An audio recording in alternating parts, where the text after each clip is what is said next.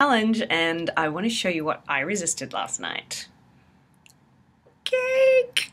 Okay, so I was feeding this giant lump of sugar to my children, left over from a party on the weekend, and I just really wanted to just get in there and pick it and eat it with my fingers. But I resisted. I was strong. I was not, however, so strong with a glass of wine. I mean, people, I'm not an alcoholic, I promise you, but if there's a nice glass of wine, it's the end of the day, one glass, that's my hump to get over this week. That's the only thing I can't resist. Otherwise, sugar is dead to me. Dead.